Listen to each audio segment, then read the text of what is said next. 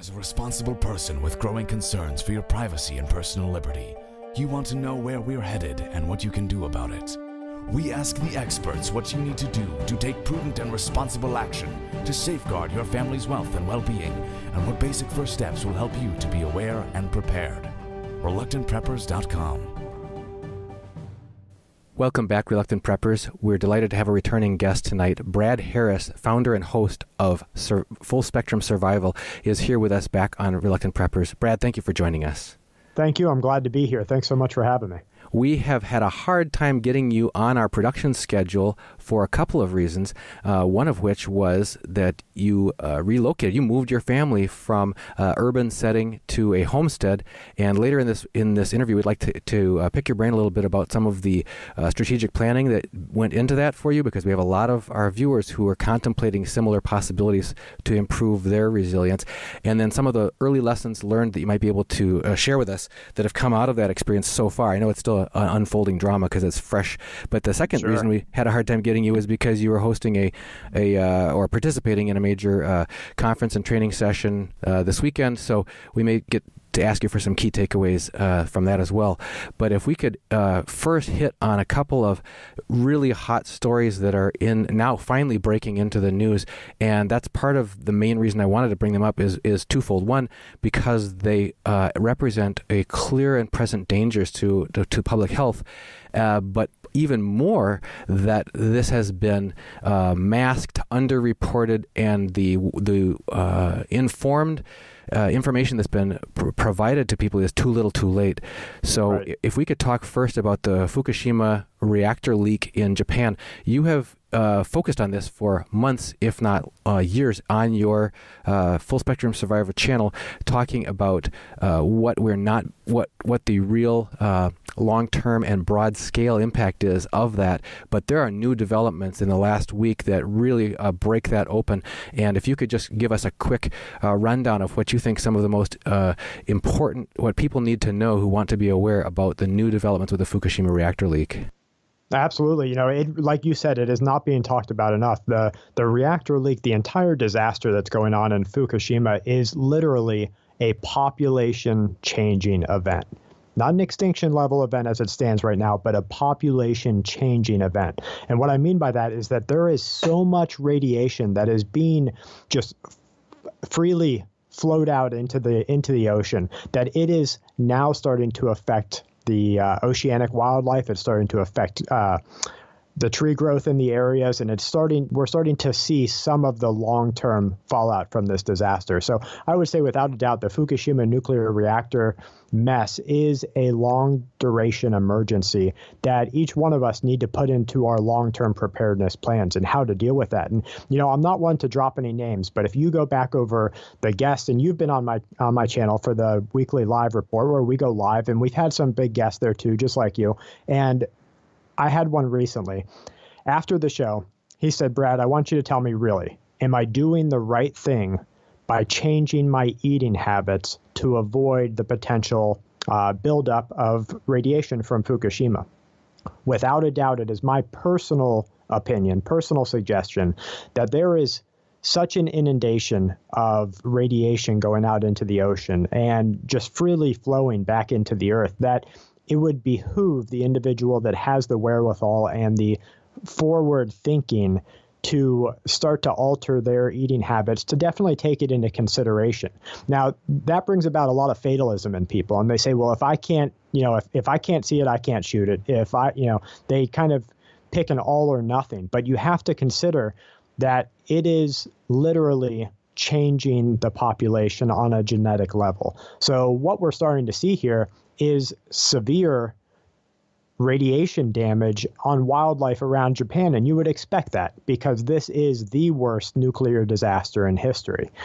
So now we're starting to see this concentric circle blow up. It's starting to expand, and the visible effect is getting further and further away. And just to kind of bring it back to what's going on at Fukushima, they recently recorded 530 sieverts per hour. Now, this is the Tokyo Electric Power Company, who has been behind the ball. They've been behind the curve in public disclosure, along with the Japanese government and really the governments of all of the world, since the disaster struck. And I remember that very night when it was happening. It first started, and they were saying it's okay, it didn't reach the site. Then, okay, water came over the site, nothing was damaged. And then, okay, something was damaged, but there's no radiation leak. And it became this slow reveal of information so as not to shock the public. And what we're seeing today is just a continued slow reveal where you're not going to see exactly what is happening in the damage unless you've A, researched it for yourself, or B, wait until the mainstream narrative picks up to a point where it's too late to do anything about it. That's the key that we wanted to touch on with you, is when news comes too little too late, because there's a huge ulterior motive on the part of if it's in the case of a profit-making company to avoid commercial distress and impact to their profitability. If it's in the case of a government, it can be to quote-unquote avoid panic or social disruption and rioting, looting, all kinds of disruptions. But neither of those takes into account the well-being of the population. That's right. Yeah, and that's right. And we have to kind of peel that layer back and see that to the governments of the world and to the elite that control within those governments of the world or outside of them, we are citizens to be governed. They are the government, and we are to be governed. So our job here is to pay your taxes, go to work, and be happy. Those three main goals, that is all your government wants you to do. Pay your taxes, go to work, and continue to be happy. And if you look at the facility of chemical pharmaceuticals and the facility of our society, it is all geared around those things. You go to the doctor and you tell them, I have something wrong. They fix you up enough that you can go to work. You go to the doctor and say, I'm depressed. They're going to give you antidepressants to be happy, all so that you can continue to go back to work. So you're absolutely right. It is about productivity. And at the end of the day, a monetary involvement in that productivity. So I want to touch real quick on Fukushima. So 530 sieverts. At one sievert, if a person is exposed to one sievert over the period of 1 hour, they're going to suffer radiation sickness and a genetic change within months. At 5 sieverts, they're going to die within 1 month. And at 10 sieverts, they're going to die within 2 to 3 weeks. And there are 530 sieverts continually, every hour of the day, nonstop, being released into the environment and into the ocean. That, to me, is an amazing number, and it's one that we all have to take into consideration and think what this is going to do for the generations of the Earth and how you and I can better prepare for this. And in that vein of trying to be aware and to protect your family, yourself, your family, and your loved ones, can you touch on the principle of if you wait for the official warning, it's too late? That's right. Yeah, absolutely. If you wait until you're told that there's a disaster, you are too late. And that brings up something else that I wanted to talk with you about, and that's the current ongoing Oroville Dam spillover disaster. So you have people that, like we said, the governments of the world have, or at least the governments of California, have allowed to live far too close to the known spillover zone of the Oroville Dam. Now 200,000 people were told last night that they need to get out of their homes, and they need to do it so expeditiously that their life would be in danger if they didn't leave at that very moment. So future preparation is a huge point in making sure that each one of us has a go bag. And now you look at the go bags of the world, and you look at especially what the official narrative for a go bag should be. And it contains your marital documents and Social Security card and things like that, which aren't as necessary. You really need to facilitate the basics of survival in your go bag. So you need the ability to create fire, because fire is going to purify your water, warm your body so you don't go hypothermic, create a smoke and signal so that you can get rescued or help rescue yourself. It's also going to ward off wild animals, things like that. Then you need to, of course, have water and a way to purify it. I would suggest everybody listening, go to Walmart and buy a Sawyer mini water filter. It's $20. It fits in your backpack. and I believe it's at around 100,000 gallons of water, and just treat it right. If you're in freezing conditions, put it in your sleeping bag with you. So you've got the ability to create fire, some way to treat water, and then you need shelter. And a sil nylon tarp shelter, really anything that is easy so that you don't have to carry around a 30-pound tent with you, just something that you can have in that bag and set up to save your life and the lives of those you love. Again, the principle here being that this is a battle that preparedness-minded individuals have to fight all the time, is within their own mind, and certainly getting the feedback from friends and neighbors, no matter how well-intended, and coworkers, but certainly from watching and trusting the mainstream corporate media to be the source of indication for you when you really need to take action. All of those are going to put you at unnecessary risk. So what alternate sources of information do you recommend for people to keep tuned into, since they know that they can't rely on any of those that are more culturally normal? Well, the first I'd say is listen to the people that come on your show. That is definitely going to keep people abreast of current alternative information. And there is this huge push within not just the USG, not just the U.S. government, not just the Western world, but all of the governments of all of the world over to push a fake news agenda.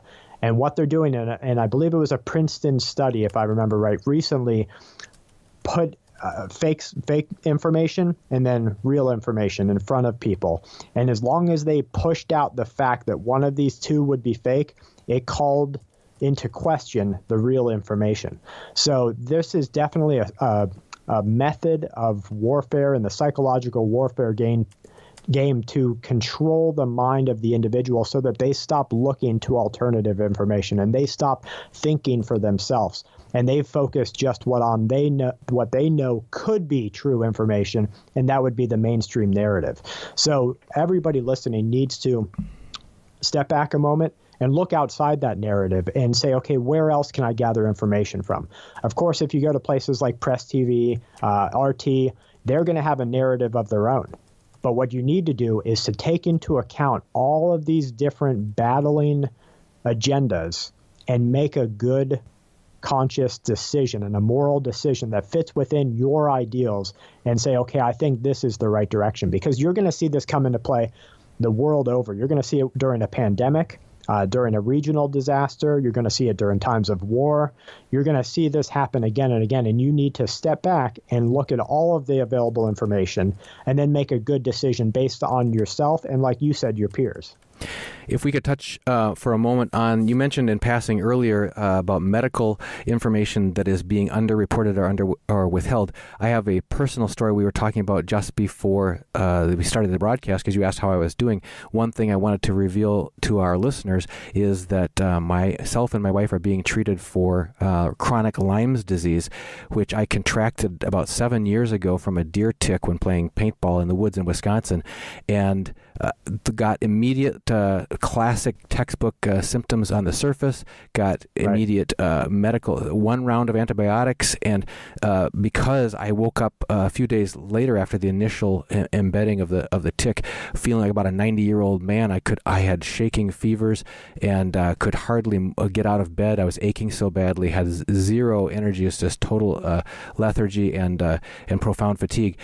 With 1 round of antibiotics over a course of 10 days, I was like bounced right back and thought, because I was told by what we call the conventional medical system that I was cured. Right. However, about 5 years later, I started to develop a host of other symptoms such as heart palpitations and other aches and pains that, and my wife started getting just inexplicable skeletal muscular pains and strains and fatigue and brain fog and memory loss. Both of us were affected that way.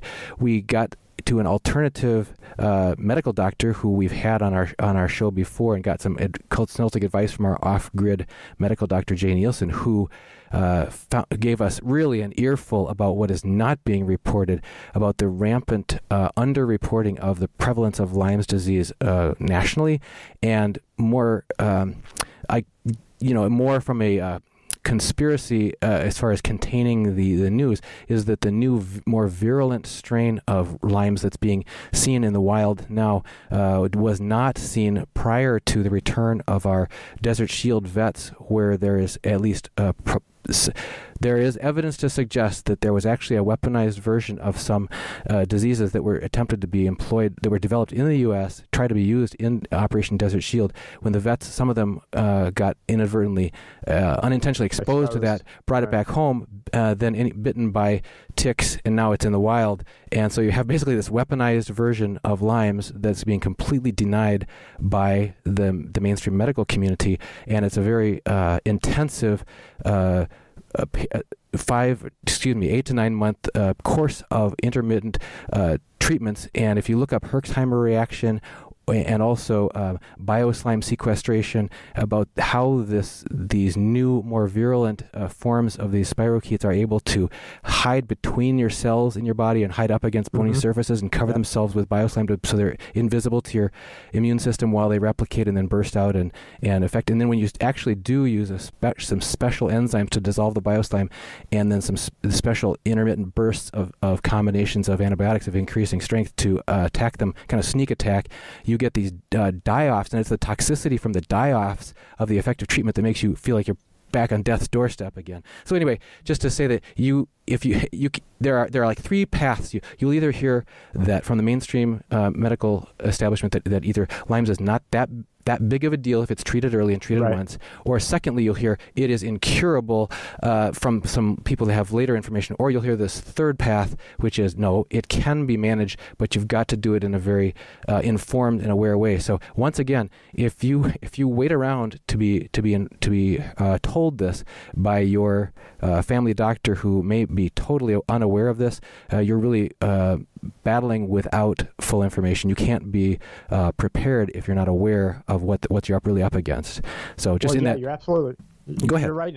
I've seen some white papers on the change to biofilms. Just like you were saying, biofilms are a really dangerous disease transmission form. And Legionell's bacteria, Legionella pneumophilia, that is driven through biofilms. And so you're right in that there is a change going on in the natural world and in the way that humans interact with it. And I have to go back to very informed discussions between virologists and disease experts of the world who have said plainly, and this is just from a mathematical and a visible look at the world, that humanity's reign on health is coming to an end.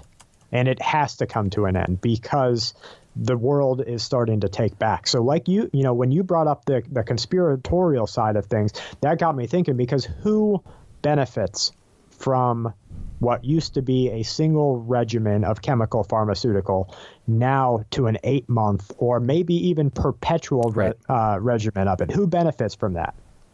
Well, and there's There's also the denial of and the fear of liability. We've certainly heard that in the past about, mercury in dental fillings being told, no, it's not a problem, or fluoride in the water, not a problem, or childhood immunizations, any causal link with, from pertussis vaccine to autism. No, not a problem. So if you look at any of those and say, is there a conflict of interest here? You bet there is, and that's another reason. Absolutely right. Yep. So if we could jump forward to maybe a more positive outlook, could you give us a few key takeaways, some of the high points from your weekend? First, describe what it was that you were involved in over this weekend, and any big high points you could share with our audience. Absolutely. And first, if you don't mind me jumping back for just one second. So, at the beginning of the show, I started talking about a guest on the Weekly Live Report who had said, am I doing the right thing? And they were looking after ways to cleanse their body from radiation because they live on the west coast of the United States. So they're a lot closer to the problem than I am. Now, during the Chernobyl accident, the children of Chernobyl were given fruit pectin, 100% pectin, in a daily regimen, and what the pectin does is it actually pulls through your organs and through your entire body radiation and heavy metals and dispenses it through your urine. So if anybody right now, the reason I brought this up is because you said immunizations and vaccine schedules. Yeah. I get asked that all the time. My kids already had vaccines, and I'm kind of seeing this problem. What can I do? And I would say 100% of the time, you're going to see an improvement that cannot hurt if you try a pectin regimen. And that's the same exact pectin that you go to the store and you can your goods with for your preserving your goods. And just start on a regimen of that. There's plenty of information, plenty of white papers that have been done. If you research Chernobyl pectin, you're going to find the white papers that were done by the World Health Organization and multinational organizations that saw I believe it was like an 80% reduction in radiation levels in the children of Chernobyl. And just think of how that can apply to our everyday lives and how we're taking metals in all over the place. And anything else as far as food choices? Like what about Pacific fish from the Pacific Ocean, whether it's shellfish or crabs or normal ocean fish? It is wholeheartedly off my plate, and I'll go as far as to say no California oranges on mine, no Washington apples, and no cheese from California. And that's again just my personal preference, personal opinion, because I see the damage that is being wrought that much closer to Fukushima. So I've just stepped back, and all we can all do, the only thing that each one of us can do is mitigate the damage from it. And I would rather mitigate than do nothing at all. A recurring guest on our program, Joel Salveton, the co-founder of Polyface Farms in the Shenandoah Valley, Virginia, what we call our activist farmer, who we have on the show, talks in about a week ago. We had him on, and he was talking about local food to the rescue. So again, as you point out, you do not need to, even though it's the supply chain currently and the mass market sources that we have most readily available would trap us into taking in remotely brought in supplies that we have no idea how clean those sources were, but we can look for local alternatives that would help us have better integrity on our food. That's right. Absolutely. Okay, so back to your other discussion. So a couple of times a year, we'll do survival and preparedness retreats and courses with people. And we actually have another one coming up in June. It's called the Homestead Event. So anybody who wants to look, they can go to the homestead-event.com. They're going to see information about it. What we do is we bring course instructors in, and we go over 4 days all of the courses and physical real-life information that a person is going to need to survive a disaster or to thrive on a homestead. So we're going over everything from personal survival, wilderness survival, right down from a primitive level up to modern wilderness survival, personal preparedness, how to plan for your family. And what we'll actually do is sit down with each person and do a 1-year plan with them and get them online so that they can actually take that next step and have a 1-year box or a 1-year plan in their house should anything happen economically or geopolitically. And this goes all the way through to aquaponics, cob building with cob, canning your food, trapping animals. And it's not just watching something on YouTube or hearing about from someone. Everybody gets out and physically does it, because until you put one of those conibear traps, until you feel the tension on that conibear trap, you're not going to know how lethal it is. And you're not going to respect it as much. Just like, as you know, with a firearm, with firearms training, until you start pulling the trigger, and especially trying to hit a moving object, you don't have that respect for it. Right. And so we work with, go ahead. I was just going to say that we had just recently had one of our outdoor survival experts on, Jay Wayne Fears, and he stressed also that if you need to be able to live on wild edibles, for example, you best get direct hands-on instruction from somebody who's knowledgeable about your local area and what options are available there, not just to pick up a book and think that you can do it on your own. That gets back to that hands-on experiential learning that you're talking about. Yeah, that's right. Because the difference, and admittedly so from my standpoint, it is 110% easier to start a fire on a dry, warm day than it is on a cold, wet, and humid day. It's just a world of difference. And the fact of the matter is, you need that fire more on a cold, wet, and humid day than you do on the dry day. Yeah, windy too. Exactly, that's right. So actually getting your hands dirty, and we're doing it on a couple of pieces of property here in Wedowee, Alabama, and the people are going to come sleep under the stars with us. We're all going to sleep out. It's going to be like a primitive camping arrangement. It's a lot of fun. I hope if you're free, Duncan, I hope you're able to make it out there with us, or at least, we'll find some way to correlate that information back to you, because it is so much information that I can't express enough the need for people to actually get their hands dirty. And, we're going to be butchering animals there that we trap and catch, going out, doing the hunting, building the fires, cooking the food. We have wild edibles instructors there that know the entire United States and are actually going to walk people through the forest and say, okay, let's all pick that up and eat it, and let's process that this way. And that's a dangerous lookalike. And so, like you said, it's really that hands-on information that you need to be able to learn the difference between what will save your life and the knowledge that we all carry, in the backs of our heads. So if anyone listening is interested, I urge you to go to the homestead-event.com, see which course speakers are going to be there, and see if it's something that interests you. And now, bringing it right back to home, for your own family, you just did a wholesale pull up stakes and move from an urban environment where you used to talk about urban exit strategies and all that sort of thing to a homestead. So I know it's early in the process, but can you give us kind of a few key points about that? First of all, what were your strategic search criteria that you employed when trying to resolve on the ideal location for your homestead? I guess the first thing that I would want to say, even further back than that, at the base reasoning, is that we are reaching a time in our Earth where crisis events are happening with such frequency, and with the potential for large-scale disasters to happen, like the H5N9 or other variation of the avian influenza virus becoming a pandemic. There's a swath of things that can cause each one of us to pull back to our survival and preparedness training at any moment. And I was in a county of 900,000 people. And now I'm in a county of 9,000 people. So it is an immense difference. But like you said, why did I do that? Because if a disaster happens, and there's a multifaceted road here.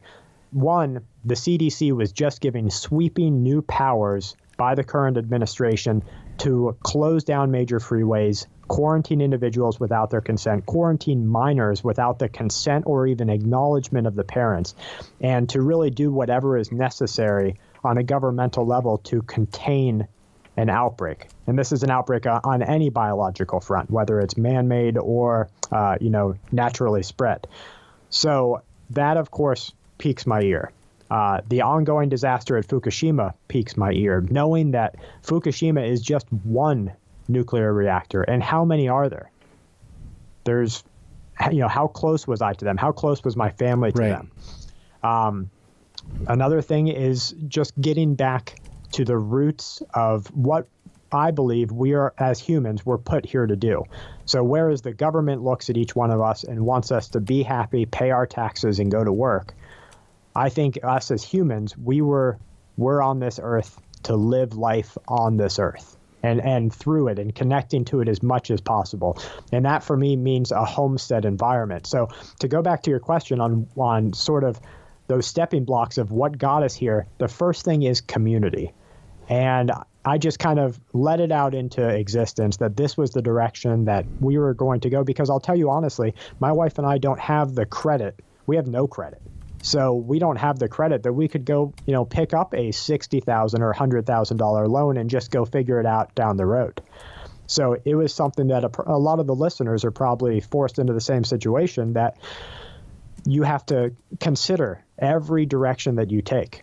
And our direction was to kind of just get it out there that we were looking for this. And we found a great community with another YouTuber here in Alabama. His name's Daniel Smith, Go for Green Living, does aquaponics, greenhouses, things like that. He said, hey, well, why don't you come stay here for a little bit, help out on the homestead, And then there's property all over the place here because there's no one around and no one wants to live where no one's around.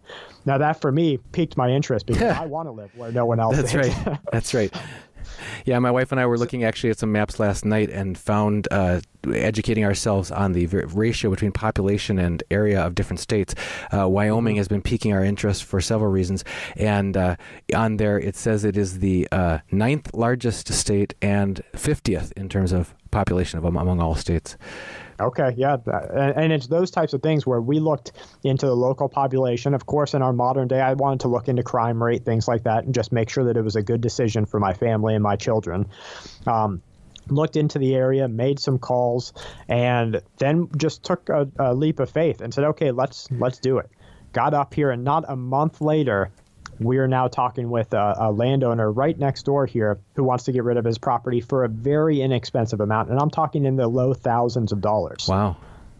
And this is for a couple of acres here. And he has multiples around. And that to me says, okay, well, that's very doable. Yeah, it's amazing when you're anticipating a change that if you wait for all the stoplights to turn green before you make your move, you miss out on the opportunity to open that first door, and it leads to a hallway of new doors you never would have found and never would have seen. You cannot underestimate the expansive power of taking action and making that initial step.